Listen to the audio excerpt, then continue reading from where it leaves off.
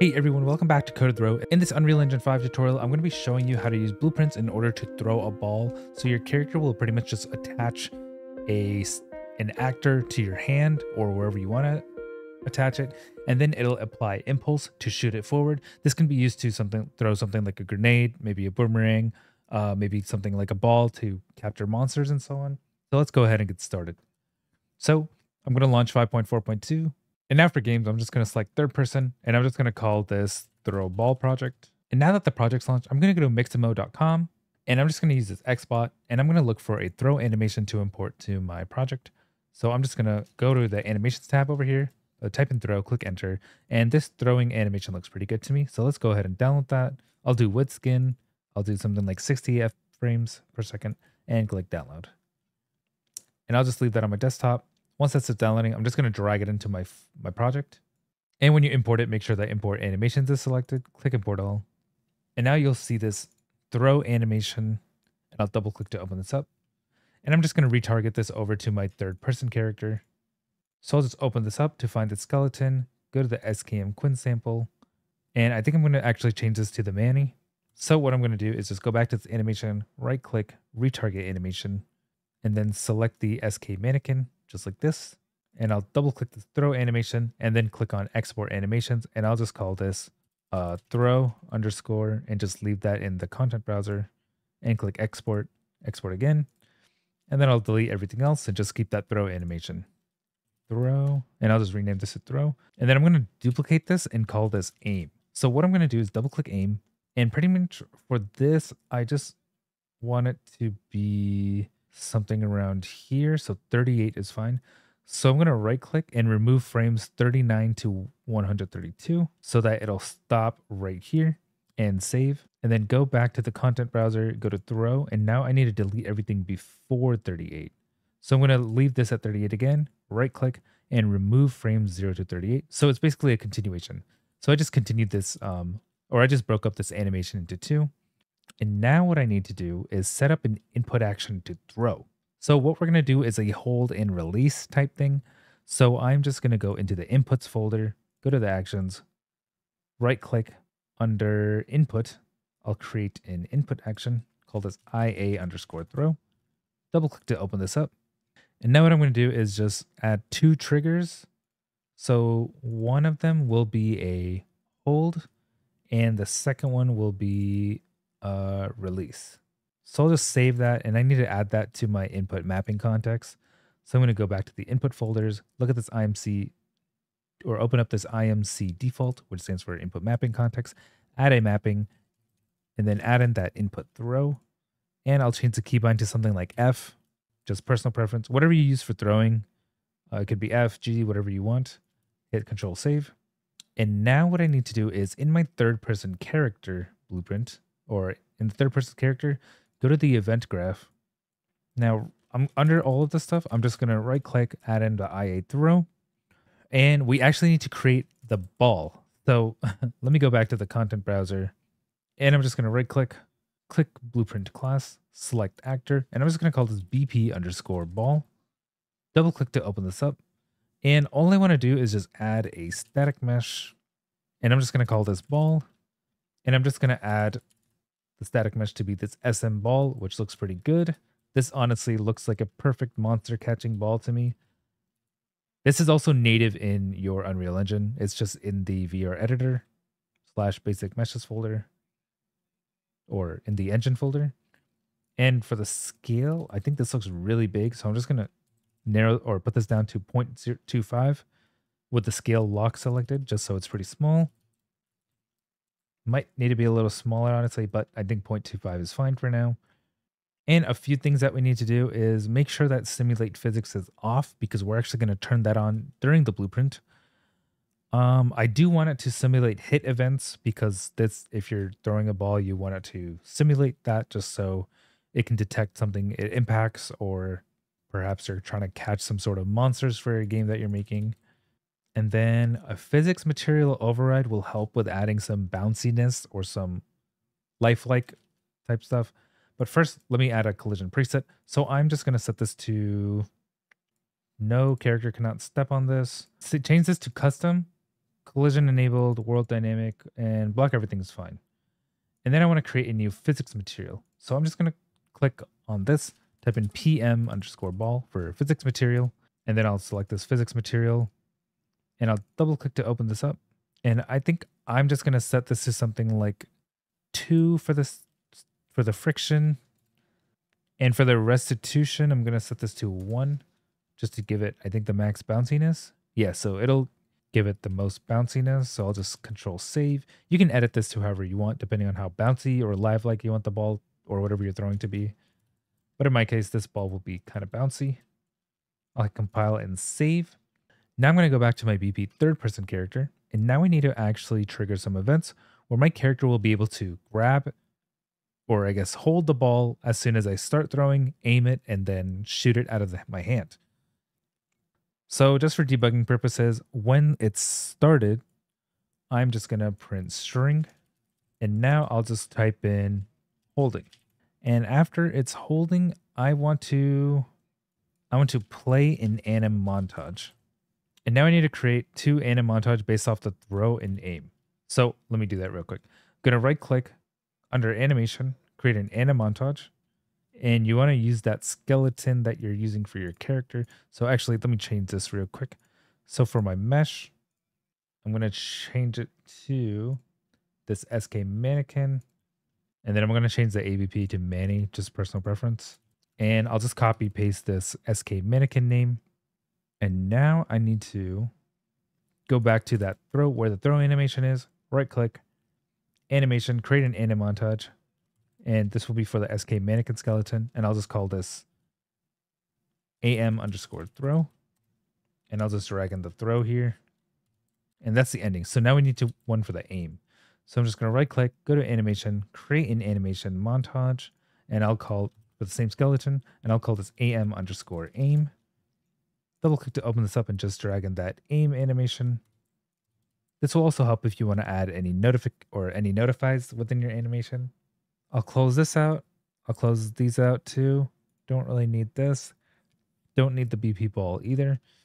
And now I just have my third-person character open. So what I want to first trigger as my anim montage is the AM aim.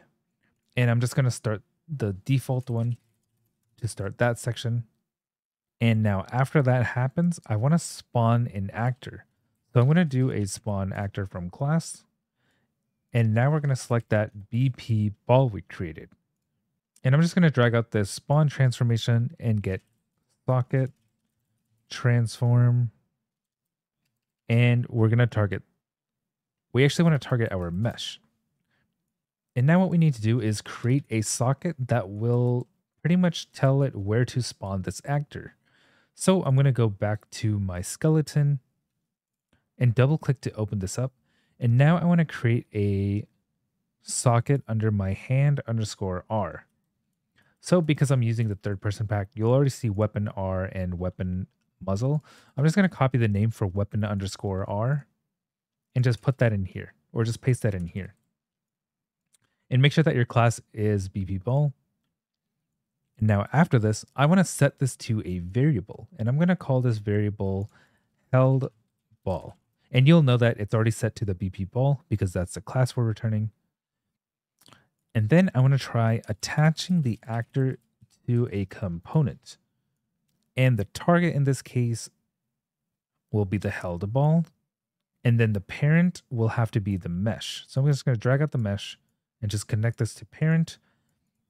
And now I just want to snap to target for the location rule and the rotation rule.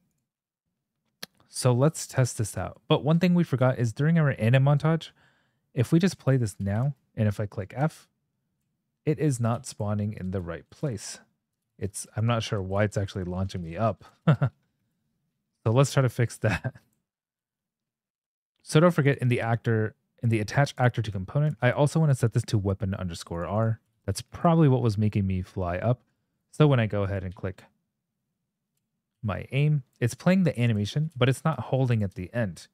And you'll see that when I move, the collision of this ball is actually messing with my character. So let's go ahead and fix that. So now before we attach the actor and right after we spawn, I'm going to make some room, drag this out and set collision enabled for the ball. And I'll just connect the held ball over here, leave that under here, and I'm going to just put in no collision.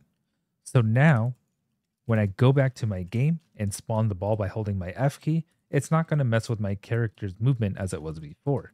And you'll see that my character is just playing the animation and not looping. So we're going to go back to the anim montage itself for the aim specifically. And I'm going to add a new montage section, and I'm going to just call this loop. And I'll play this at the very end so that it'll freeze over here at this frame. So it'll go from default to loop. And then after loop, I want to go from loop to loop. So it'll just be stuck here. So now let's go ahead and try this out. So when I click F, my character is just going to stop here. And if I click it again, it'll stop here again. So it looks like he's about to throw it, but he's not actually releasing it just yet. And that's because we only set up our on pressed part, or on started in this case, but we don't have anything for the completed. So after it's completed, I want to print string. And I'm going to call this released for debugging purposes. And after it's released, I just want to play an anim montage. And I'll move this down quite a bit. And then this will be the throw. So this will be our finishing part of the animation. I'll leave the start section name default because that's what I left it as. And now what we need to do is detach that ball we have in our hand from our actor. So I'm going to call it detach from actor. And now I'm going to do keep world for location rule, rotation rule, and scale rule. And then after that, I want to make sure that the set simulate physics turns on and the target will be the ball.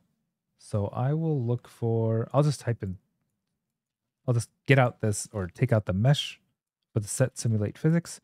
And then I'll drag in the held ball to get ball and connect this to the target. Just like this. And now I want to enable collision. So I'll set collision enabled. And this will be again for the held ball. And I'll connect that in. And now I'm going to add an is valid with the held ball plugged in. And if it is valid, then we are going to add a branch, which the condition will be set to true. So no, delete these two. And now after our collision is set to enabled, we're going to add an impulse. And our target for the impulse is actually going to be this target ball again. So I can just go ahead and connect this, or for readability, I'm just going to copy paste this underneath and connect this to the target. And for the impulse, I want to drag this out and get a forward vector because when my pawn throws it, I want it to be shooting in front of my character. So what I'm going to do is get actor forward vector. And now I'm going to drag this return value out and type in a star or a shift 8 in order to multiply. And I'm going to right click on this B and convert it to a float single precision. And now I'm going to right click on this and promote this to a variable, which is going to be called throw force. And I can't set the default value just yet until I compile the blueprint. So I'm going to go ahead and compile and set it to something like, let's do 20,000. This might be a lot, but for an open world game, it might be pretty useful. So now I'm just going to connect this pin over to impulse so that it'll say how much force we need in order to throw it forward. And now let's go ahead and try this out. So after I compile and save and go back to my character, my character will stop here. And if I let go, he'll finish the animation and the ball is stuck in my hand. So let's go ahead and fix that part. Add the impulse.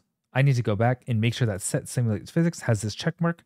And then we have to reset that collision enabled. And I need to set it to query and physics. I need to drag in the held ball, get held ball, and then connect the target to detach from actor, or else it won't know that the held ball is the one being detached from the actor. So now when I go back to my map, hold F and let go, now my character will actually throw the ball.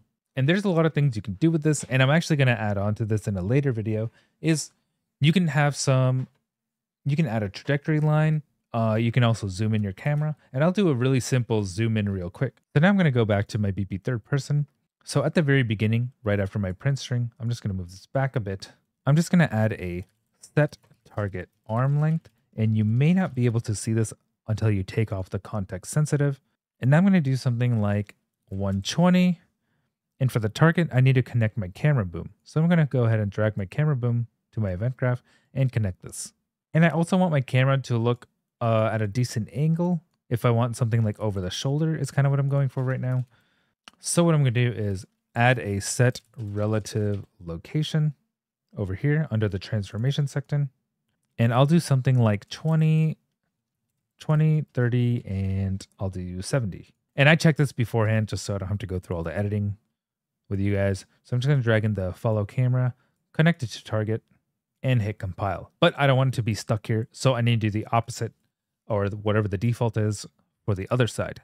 So I'll just copy paste this, put it down here, connect this print string to here, and then copy paste this set relative location, create some space, connect these execution pins, and for the new location, I'm going to set this back to 000, and the arm length will be back to 400 because that is the default here. So now I hit compile and save. And when I hit play, and now basically when I aim, it's going to zoom in over my shoulder.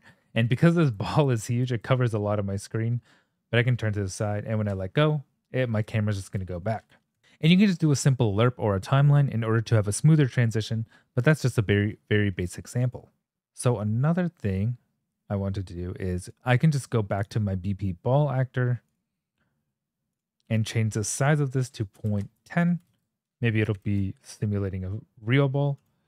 And the ball looks like it's in my hand, but it's also overlapping, which looks a little odd.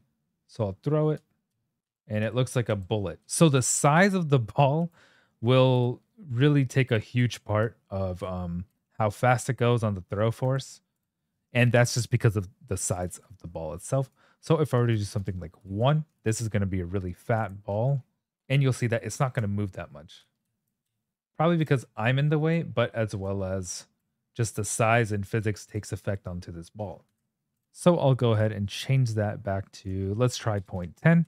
And in order to just make sure that this doesn't fly off like crazy, go to my third person character. And the only thing I need to edit is the throw force. So I set to 20,000. Let's do something like 1,000 because of how small it is. And now when I go back to my map, I'm going to hold the ball in my hand and throw it. And now it'll kind of be weak. Maybe I need to do something like 4,000 or 3 or 5,000. But I also want to make sure that it's perfect. And in order to make sure that it is aiming properly, I'm just going to hold F8, click on this pause button. So I held F and then I clicked F8 to get out, and then I click on this pause button. Now when I go into my character skeleton, I am going to, under weapon R, I am just going to, so what I would recommend is if you are going to use weapon R for multiple things, then don't really edit this one. Just add a new socket and change the names in the event graph over here under the get socket transform and under the attach actor to component.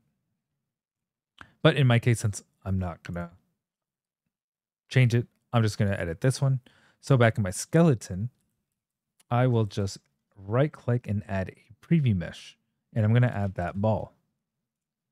And for the preview mesh for the ball, it's actually not letting me resize it in my skeleton itself, which might be a little hard to manage. So I'm just going to right click and remove all attached preview assets. And I'm just going to change it from here. And this looks pretty good to me. So I'm just going to cancel out of these. And now when I go back to my character and hold the aim button, it looks like the ball is being held in my hand, and I can just toss it forward just like that. Oh, let me increase the throw force.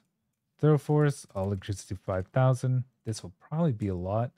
Yeah, it's a lot. And now you'll see that the ball travels a good distance, good for an open world. And all I need to do is just hold F. It'll play the first half of the animation, throw it forward, and it'll play the second half to make it look like I actually threw the ball. And I can hold it, kind of aim it, just like that. And yeah, that's pretty much how you throw an item, throw an object, throw a ball. And thanks for watching Code With Ro. Like, subscribe, comment below what you want to see next, and I'll see you in the next video. The project files for this will be available for Patreons in the description below. I'll also put it in I'll also pin it as a comment on YouTube.